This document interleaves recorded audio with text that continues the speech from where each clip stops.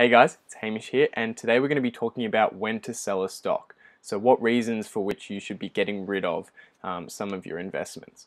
Now this video was suggested to me by a viewer, and I just wanted to make this video because it's really important to know not only when to buy businesses, but when you need to sell them. I've been a little bit sick this week, so I didn't fully prepare for this video, but I thought I would just make this video and just sort of talk off the cuff about what my opinion is on when you should be selling businesses and that sort of thing. If you do enjoy this video, make sure you leave a like and let me know your thoughts down in the comments below. If you're new around here and you haven't seen me before, make sure you subscribe, but let's jump into it. So when to sell a stock. So basically I have two main categories of broad reasons why I would sell a stock, and this covers pretty much every single circumstance. And within those two, one of them has two reasons and one of them has one reason. So overall there are three reasons why I would sell a stock. So the first category, I guess, is that the price of a business exceeds its value.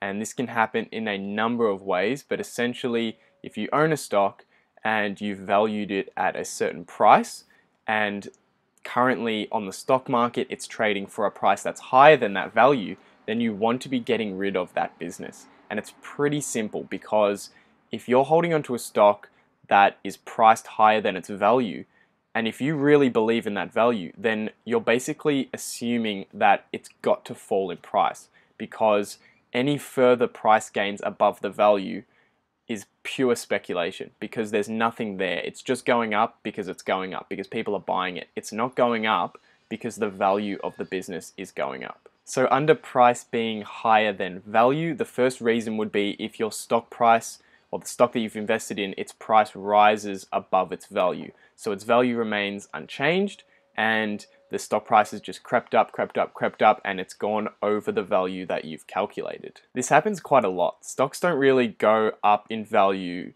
incrementally or evenly over, the 5 or 10 years that you're going to be investing in a business. They're going to go up quickly. They're going to have some down parts. It's going to be all over the place. It's going to be very volatile. And you may invest in a business and within the first 6 months, it goes up the entire gain that you had set out for yourself over the 10 years. So if you'd bought it at half the value, maybe in 6 months it just doubles in price for some reason because it's really popular and it reaches its value. And under that circumstance, when the price goes up above the value, you should start to be selling that position. You don't want to fall into the trap of thinking, oh, it's just gone up double in 6 months. I don't want to let go of this stock even though it's above the value, because I think it can continue to go up. And if you're doing this, you're just purely speculating at this point. If it reaches its value and it starts to exceed that value, you need to be getting rid of that stock, because in theory and in practice, the stock price should be coming back to that value over the long term. And it's not the end of the world if you have to sell a stock that you really like quickly. Maybe it goes above its value for a short period of time, you sell off that position, and then a couple months later it falls below its value and you're able to buy back in. And that way you've saved yourself just wasting time in the market, or being in that stock at that time where it's just gone up and down, goes up, you get out, goes back down, you get back in. And that's the best way to approach investing, and it's why we like to find a really specific value in which we can put on a business so that when it reaches that value we can get rid of it. So that's the first reason why you would get rid of a stock if its price has exceeded its value. Now another way that a stock's price can exceed its value is the price may remain unchanged in the market. However, the core fundamental value of that business has actually fallen because of some sort of change in the fundamentals. So maybe you invested in a business 6 or 12 months ago, and at that time you made up your spreadsheet with your growth numbers, which I showed you how to do yesterday if you want to check that video out after this one. So you've made up your spreadsheet and you've worked out a value for it.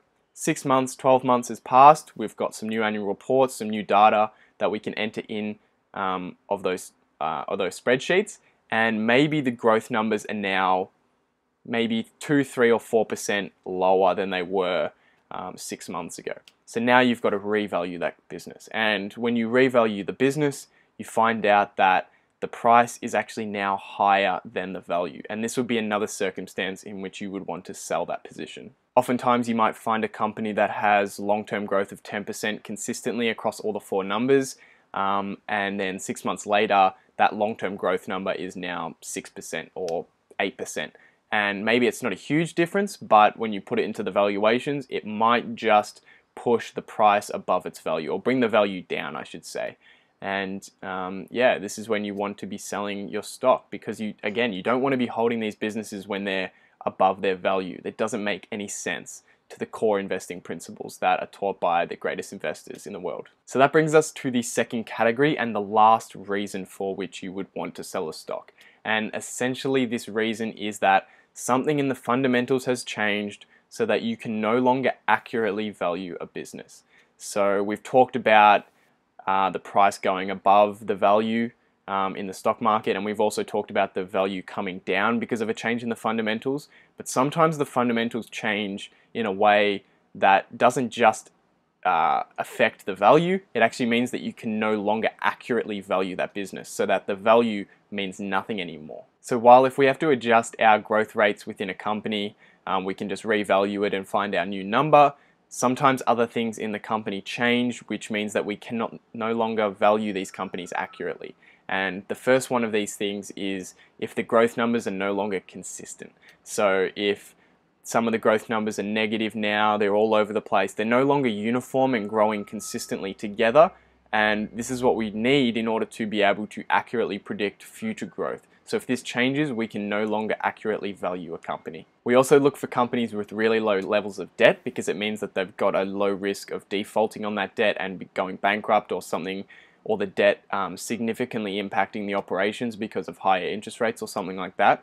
So if a company starts to take on a lot of debt, it makes it harder for us to predict where this company is going to go, because now there's a risk of default, and if they default in that 10 years, we're not going to get our return. Another thing we look for is a wide economic moat, so a company that is protected with a moat around its castle, so that other competition can't just come in and take market share and take down the company. We want companies that are protected either through their brand or through other ways within their business that they're able to protect themselves.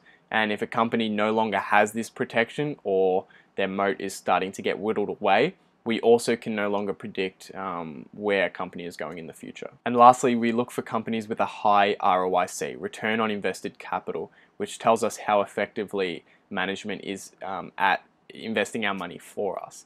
And if this is starting to get lower, management's getting less effective, again, we can no longer predict where a company is going in the future. So these are the three main reasons in which you would want to sell a stock. And if you've got the valuation technique down pat, you know how to value a company, you know what needs to be aligned: consistent growth, low debt, high ROIC, great moat. You know what we need in order to value a company. You can take on any circumstance and know when you need to sell a stock. If the price goes up really quickly, goes over the value, you sell it. If the change in the fundamentals causes the value to come down, you sell it. And if something in the fundamentals changes in which you can no longer accurately value a company, again, you want to sell. So that's all for today, guys. That is the reasons in which you would want to sell a stock, when you need to be selling your stocks. If you did enjoy the video, make sure you leave a like and subscribe. If you have any video suggestions or any comments, make sure you leave them down in the comments below. But for now, I'll see you in the next one. See you later, guys.